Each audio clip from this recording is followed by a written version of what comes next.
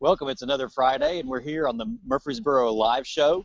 We are here today with special guest Pete Dowdy of the Rutherford Reader. And with that, I'll pass it to John Gessler, who will be interviewing Pete today. Good morning.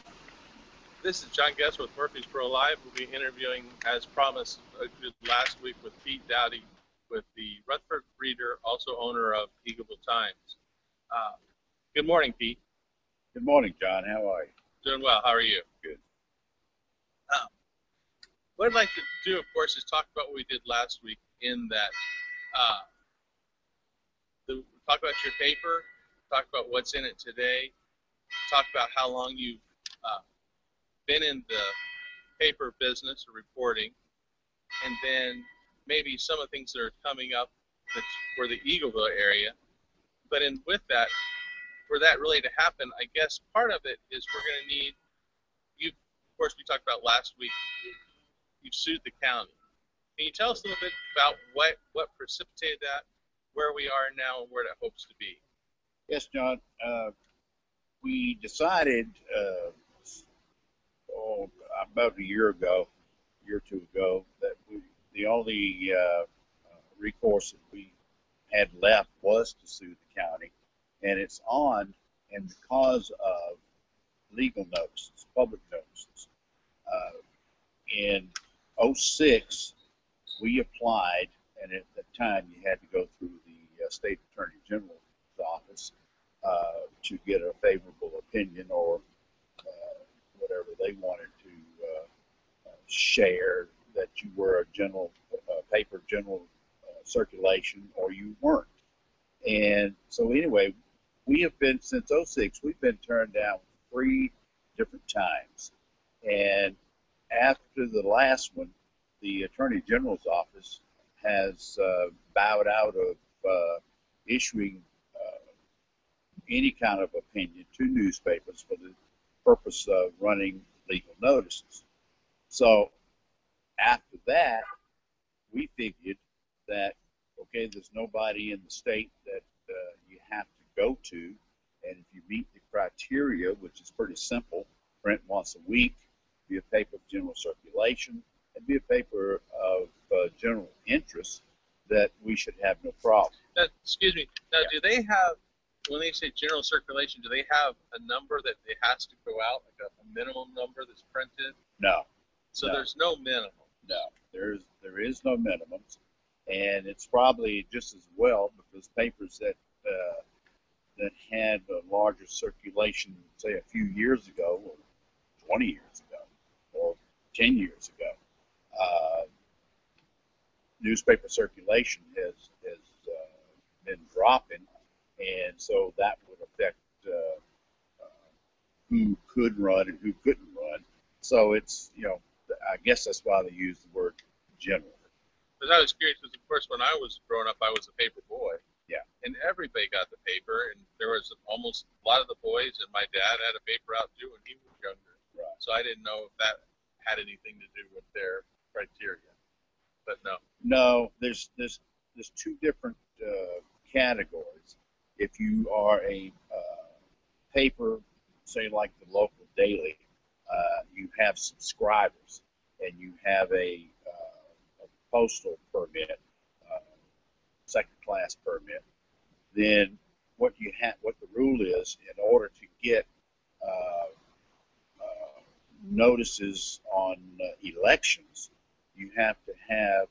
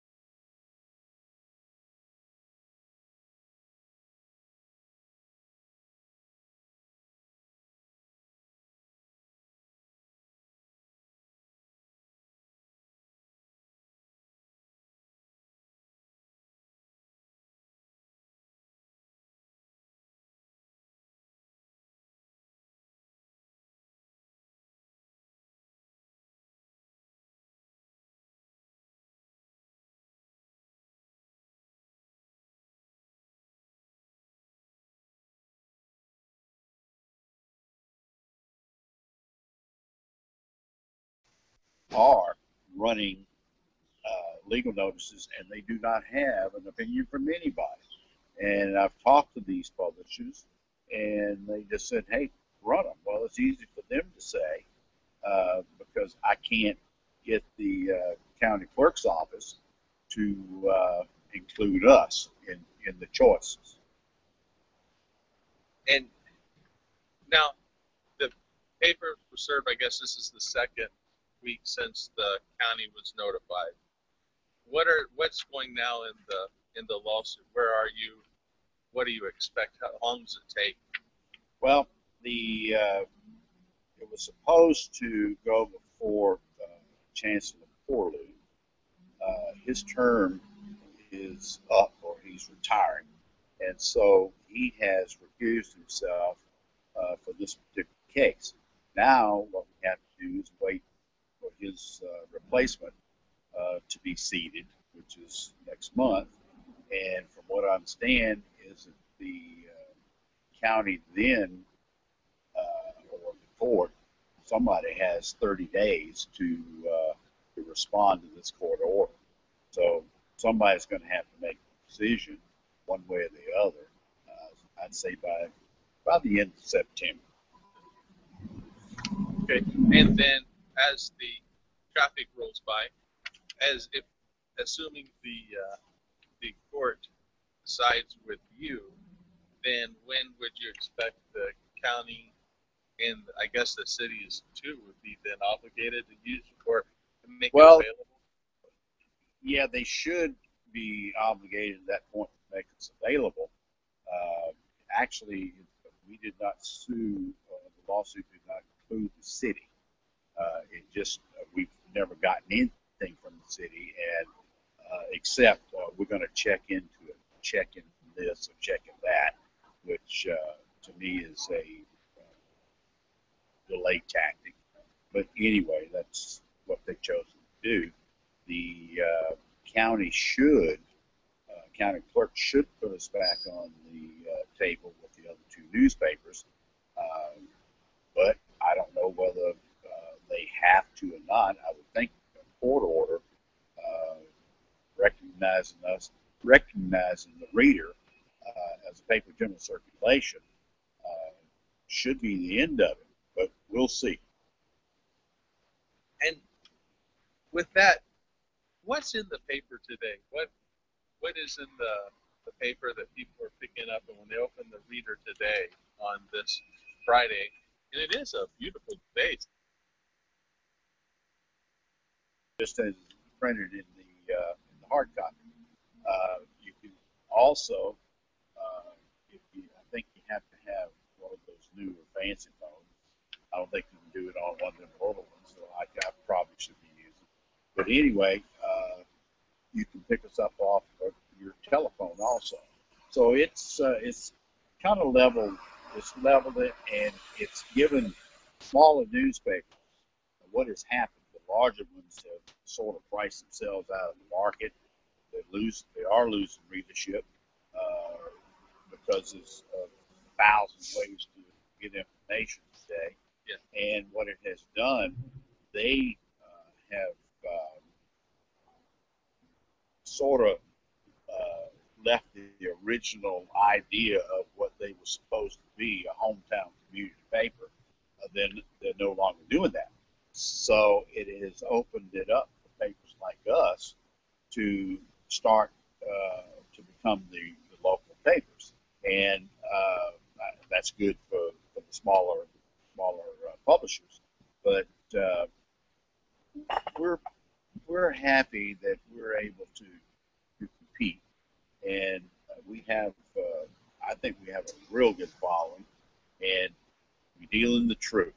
And I know there are often times that publications like us, and especially us, we're referred to as bigots and whatever else they can think of. But what is hateful, and matter of fact, that's another word that's used by some people, that we're a hateful, hate speech publication. But what's hateful about the truth? You know, the people just, you know, today a lot of a lot of people, they don't fear God, but they fear the truth. And that's, I think that's a sad state of affairs at this point. Well, in like you mentioned, technology changing. Yeah. Used to, when you had the local radio or the local TV stations, they would put stuff like this on the air. And now it's left up to others to fill that void, such as this. Right. And I had a blog talk radio show, and a couple times I have interviewed different politicians running for office around here, and go to the site there, you can find them. But 5,000 and 10,000 people would listen out to record it. So they downloaded it and listened to their car. But it's amazing the number of viewers that use technology. And with the phone here, I've gone to the Rutherford Reader and picked up something, a score for a game or something else that's going on. Yeah. Well, I think it's good. Okay. It also doing stuff like you're doing and others providing and putting out, whether it be local information or opinions or whatever. I think it's good because on the other hand, it makes newspapers and radio stations or TV stations, it makes us look for better ways to communicate with the reader and to give them what they're looking for. And I think that, a full page commentary on something, people probably don't have or don't want to take the time to read all of that. But if you shorten it and get to the point, tell the truth about what you're talking about and sharing, then I think that it's great that people like you and Ken and Gary that are making this stuff available. And I never thought I'd be sitting on a park bench talking into a telephone. I know we talked about that before. Yeah. I still like the idea of a camera and the other things, but yeah, I've looked at it. I think Ken wants to jump in and ask a question. No, I wasn't jumping in. I was just agreeing that it's a great thing. Okay. Yeah, I do think that accountability, and I think that's kind of what a local paper or like a local podcast like this holds people accountable. Well, I think it does too. I think that it's unfortunate, but power and money makes a different person out of people that are appointed or elected or whatever. And you think that prior to them being elected, that man, I've got to support him or her because they deal in the truth, and I know that they're going to do things right. Maybe not everything suit me, but then once they get in there and have a little power, then you find out what the real person happens to be, and that's what I've been finding out since we've been trying to be part of the public notice group. Well, and on those lines, how do you decide the content of the paper? Well, you have to you have to have a feel for your market, and it's when the paper's free and it's being picked up from a stand, you're not really sure what the demographics are, and you could say, well, I think, or one competitor might say, well, there's nothing but rednecks that like that particular paper and older people, and we target the younger ones. Well, I know that we have people in their 20s, and we have people in their 70s and 80s and however old. Mid-40s reading. And mid-40s reading it. Which I think is, speaking of the mid-40s, 40 range, 30s and 40s, I think it's good that there are people such as yourself that still like to hold what they're consuming as far as news and pictures, etc. And plus, you can do it in your leisure. You can read the front page here with a cup of coffee in the morning, come home at night and finish reading it if you like. Anything that's happening that's an emergency or someplace just bombed another place, you're going to get that news. We're not going to have it anyway. None of the papers that you bought that morning or picked up are going to have it. So that part of your daily information is covered by by those things. So you want to know what is happening locally. You may not be interested in being party to the circuit that raises money and stand around for photos with a drink in your hand. You might be at a parent-teacher meeting, or you might be at a Little League meeting, but you would like to either be mentioned or seeing that once in a while, or at least knowing that there is a publication in the area that will run that type of stuff. Well, on that note, after the commercial for last week for this week's show, Yeah. I know we were sitting right around here, and a lady walked by that you had her family picture in black and white. Yeah. I'm not usernames, we haven't got clear and all that. But you're right, you were showing the history of the county and giving that information out and helping people with genealogy. And what a thing that and it is interesting here to remember where we've come from. Sure. Because both of us have moved here from somewhere else. Correct. So it's neat learning about the local history. Well, I think local history, no matter where you live, is very interesting. I know that when we went to Bishop, California, and were running papers there in Mammoth Lakes, is that there was a lot of history in that valley also, which is across the country. And we started, I started with the help of a lady by the name of Jane Fisher, who had been there all of her life. She knew the history of that valley. And she and another woman and I had coffee at somebody's kitchen table one morning. And we decided that we would put a publication together, a quarterly one. It was called Times and Tales of Inyo and Mono Counties. And so we started that. That became real popular. And we had subscribers all over the state and beyond. And so, but there are publications like that that are available around here. And I think that's really important. And like that, talking about, that was, if you happen to see that picture, there was a ton of family members that were meeting. Matter of fact, I think they're meeting tomorrow, August the 30th. And I think that's great.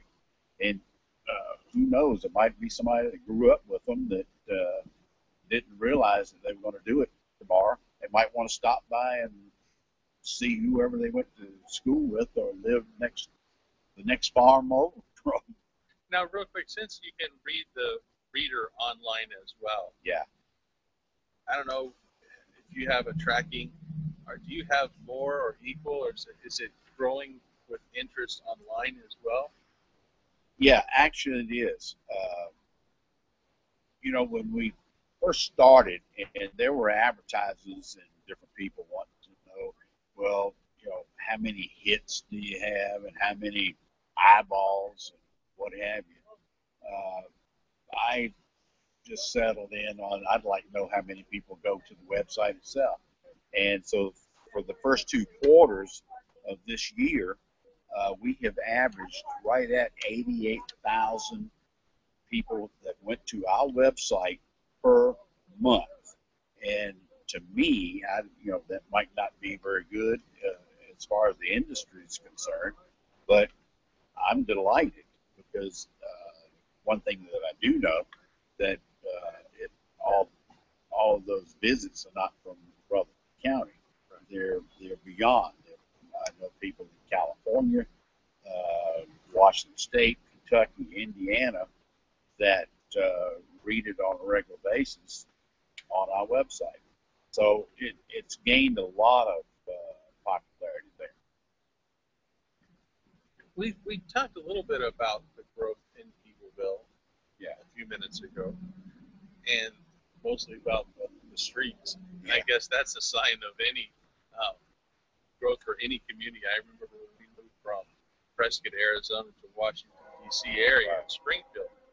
Washington, D.C. had just gone through a huge, it must have been because repaving program. Yeah. Within about 6 months after they were done, they noticed they had to fix all the water lines and that stuff. So they dug up the street. Dug it up. But it had been some of the worst roads in the country for years. I don't remember exactly, but over a year or two of repaving the streets. Yeah. And then within 6 months of having nice streets, the winter didn't get there before the backhoes did. But with the growth of Eagleville, are there more people out there picking up the paper? Have you seen the difference, interest coming back? Actually, yes. Yeah. And matter of fact, in Apple Hill, I was surprised that there's many people that do pick up the reader out there. And the Rex's Foodland grocery store there, we have a rack at each door, at each end of the entrance there. And Chris, the owner, his family owns it, but he loves the reader, and he encourages his customers to pick it up.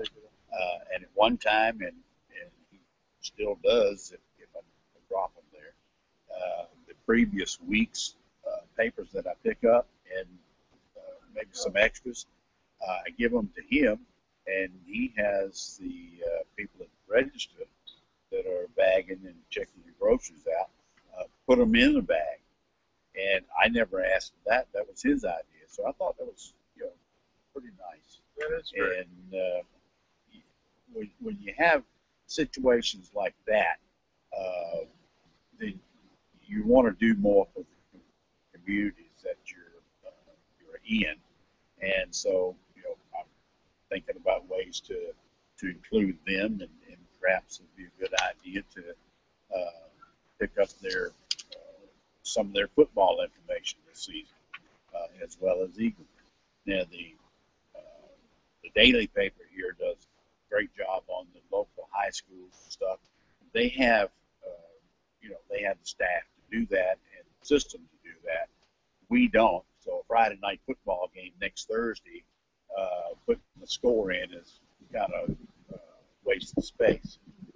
But we can focus on one kid or one incident or something the coach said or whatever, which is not picked up in the other papers.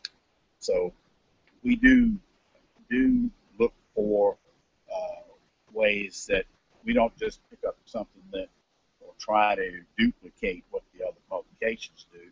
We want to take a different angle. I know that when I'm out there after I take the children to school because of the Rockvale, get my play against the Rockvale school zone. But I'll sit out there and have a biscuit or coffee with some of the guys out there at the grocery in Eagleville. Yeah.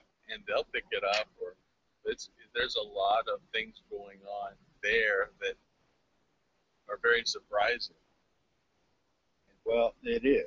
Matter of fact, I was told just yesterday morning that if there was a certain thing that we would do, which I'm not going to share that right this minute. Can we have breaking news on this at a different Yeah, time? this We'll is get breaking, some rolling breaking news. But anyway, I was told just yesterday morning that there was a certain thing that we would start doing that there's a bunch of people that would really like that, and probably just for that one item, they would probably drop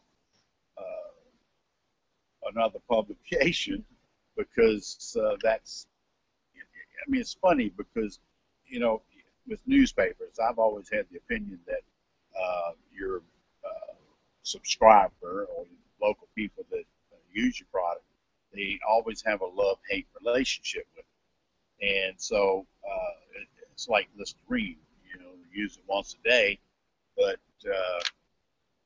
they don't like it, but they do use it once a day, you know. But the thing is, with that, is that, you know, people come and go. They get mad at you because you print something, they don't pick the paper up. Then they, a few weeks later, somebody tells them about something that was in that particular product, and then they go, yeah, I used to pick it up, and then they start picking it up again. So it's kind of interesting what people want to see, and like that comment yesterday, we have to really take a serious look at it, and nothing that's major that we'd have to do about it. It's just something that I haven't thought about. But you have to listen and understand what these people want. You can't give everybody everything they want, but there are certain things, you know, people, I know over the years, people will pick up the paper for a paper for sports. They'll pick it up for classified ads. They'll pick it up for Ann Landers or whatever. And that might be all they, you know, read. Or the funny bit. Or the comics, yeah. And I'm not quite old enough, but I've heard about this. Some people I've heard pick it up to see if they're still alive or not. Oh, yeah. Oh, yeah. I'm beginning to do that myself. I might wait till next year or two before I get in there, Yeah. but I push that one. I might procrastinate that one as long as I Yeah, can. I never thought about it when I was your age. But along those lines, when you look at large organizations, my wife and I were talking about this last night, as a matter of fact. Sometimes you get into a large organization and it's unwieldy. They can't, for certain reasons, they can't just change on a dime. They're not nimble anymore. Now, if they have enough, if somebody high enough in the organization says make it happen, that's different. But as far as getting information, like you said, if people want you to change, you could probably do that easier than a large organization. So there's good and bad with growth. Well, yeah, I just asked Kay and son Jay, what do you think? And if I get one of them to agree with me, then You got a majority, huh? we change on dime. You know, the current format that, you know, we've gone from a tabloid size to a broadsheet, looked more like a newspaper. We were and have been a newspaper, but people, you know, the perception is it looks more like a paper. Well, we didn't make a big deal and promise you're going to love this and we're going to be able to do that and so forth. We changed. We just did it. And I think I've had one person ask why we changed. That person was asking for a friend of his. And so I think that, as a matter of fact, I know we've gotten an awful lot of comments that they like the format. The content hasn't changed. We still, you know, do basically the same thing that we've done since day one, but it just looks different. And sometimes I think you have to do a slight change, but I don't think you have to have the Salvation Army band on the street corner to announce it. You know, you just do it. Well, do you have anything before we start wrapping up the show that the viewers can look forward to, any breaking news or something that may come out in the Reader or upcoming stories that, because I know we're going to be able to, it is interesting. We've done this show, this hangout off and on, and last week I've talked to a handful of people that said, oh, we were searching different things, and the Reader came up because of, I don't know, I guess Ken knows more about this stuff, the searches. Is there anything that we can share with people today? Well, one thing that we're looking at, okay, we have had a lot. Now, you know, a lot to me might be 100 people, and a lot to you is 1,000 people. But we've had a lot of people requesting home delivery, and we're not really in position to, or haven't been in a position to do that. But we're looking into it, and we are breaking the county up into various zones, and we're going to, and this is for subscription home delivery, not to ride by and sling it in your yard or under your car or whatever, although that could happen too, to subscribe to it. But anyway, that's one thing that we're looking into, and I would think that we're probably going to test the waters here before the end of the year. You heard it here first. That's a big time change. Actually, it is, and it's just not something you shoot, from the hip to do. You really got to sit down and plan how you're going to attack this thing in case it really takes off, which you hope it does. But it's not easy. I know that when we first started, we were printing 10,000 pieces, and then we were just throwing them in yards like some others do, to sit in the garage or the living room and fold and bag 10,000 pieces. It took a number of people to do, and then everybody takes off in different directions, and that was a big job. And so I think it was during the summer one year, one of our sons was driving and I was throwing, or vice versa, and it was hot. I mean, hot. And I looked at him, and I guess he was thinking the same thing. I said, I think this or next week will be the last time I'm going to do this. So at that point, we started putting racks out, and I think it's good because you never know when somebody doesn't want the paper, and you throw it in their yard, and with the ones that do call and ask you or tell you not to throw your trash in their yard, how many more feel the same way but yet never took the time to call? So I thought, it'd be a lot better if they want the paper, they know where to go pick it up, and that's been one of the best things that we've done so far. Well, last thing before I know you probably need to go, and Gary is going to have some local sports and stuff that he's found from the paper. Can you name off a couple of locations? I'll throw in Sewell's Grocery in Eagleville, and you mentioned the one in Chapel Hill. Are there places in Christiana, Murfreesboro, and maybe up towards the VA that people can pick up the reader? Yeah, right behind where we're sitting, City Cafe is a good spot. Speaking of the VA, we were in the VA for about 9 years, and I mean, we were probably getting rid of 200 to 300 papers a week in there, and we had a little rack as you go into the emergency room information area, and we had actually, speaking of the truth, there was a Muslim woman that went in and complained about our paper. It was a hate speech publication, and the administrator out there, Juan Morales, decided to throw us out.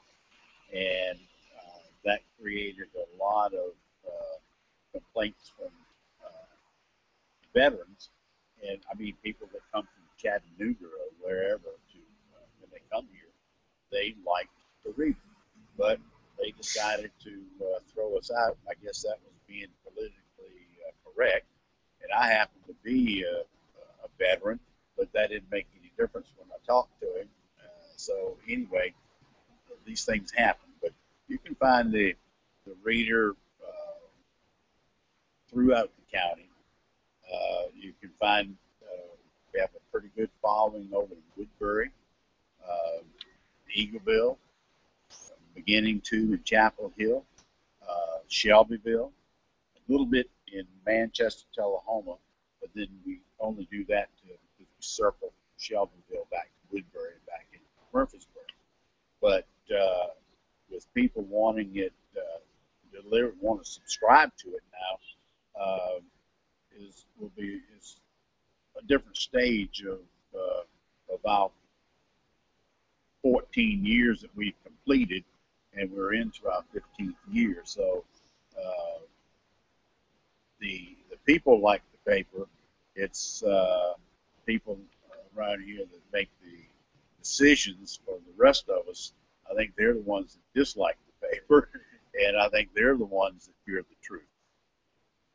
Well, I appreciate your time this morning. John, I enjoyed it. And maybe we'll have lunch over at the Gondolier in a little bit. Okay, well, I hope I didn't talk too much. No, I don't think so at all. I think it's a lot of good information. And I do appreciate you showing the paper's position, which happens to be yours as well, but to the viewers how things can work when someone says we don't want this here because of an opinion. But like you say, there's others that if they would speak up, yeah, they may get it back. True. But anyway, it doesn't change the truth. No, it doesn't. Whether the paper is there or just because, well, a whole different show, but the truth is what it is, as they say. It sure is. So I'm going to take over this part, and then we'll turn it over to Gary in a few minutes. Okay. All Thank you very Thank much. you. Enjoy. Have a good weekend. You too. This has been a segment with Pete Dowdy with the Rutherford Reader, and the information he's provided is also available. You can watch this again, but you can look at his paper, and the people that want the information is out there for you. And there's a lot of good information in the paper. And for advertisers, what a great way to get your information that you need someone, if they want to have your service or hire you. It's a great publication in circulation to have it in there. And here in a second, Gary Washer will be joining us, and he will be giving some local information for sports and stuff. And then Gary and Ken will end up closing out the show. And I'll let Gary scoot over a little more, and he can do this, and he can close out the show. Basically, what I'm going to be talking about is the schedule for tonight, and it's going to be a great night for high school football. It's going to be 82 degrees and a little bit partly cloudy. But just to give you an update, football started last week, so we'll give it a little bit of record. Blackman, who is 1-0, is hosting Brentwood tonight. And for those of you who may be more into the band, Blackman is one of those bands that tends to do a lot of flashy shows, so that's a good one to go see. Oakland, who is 0-1 right now, is hosting White Station tonight. Riverdale, who's 1-0, will be hosting Bradley Central. Siegel, who's 0-1, will be hosting Ooltewah. Also, if you're into the band instead of the football, that's another good one to see. Usually they have some outrageous things that they have going on. Smyrna, who is 1-0, will be at Cane Ridge tonight. Laverne, who is 0-1, will be at Wilson Central tonight. And Stewart's Creek, who is 0-1, they will be hosting Tullahoma. So that is the Rutherford County High School football schedule for tonight. And we'll keep you updated on that as things go. And we look forward to having you on further weeks as we have different guests and different things coming up. Like we'll be having in the near future Rodney Bryson talking about networking. And another topic that he'll be talking about in the near future will be on identity theft. So we have a lot of good shows coming up, and even shows on about credit card processing. So a lot of fantastic things coming up in the near future. So we hope to see you then. With that, we will see you next Friday. Okay, great show, guys. We're still live. I wanted to mention I've got a special guest coming up, too, probably in 2 or 3 weeks. She's not quite ready, but maybe we'll give you some hints as we go along. Anyway, Gary, is there anything else, or are we just going to shut it down? I think that's it for today, unless John has anything. Let's wrap it up. Okay. See y'all later. Bye-bye. All right, here, bye.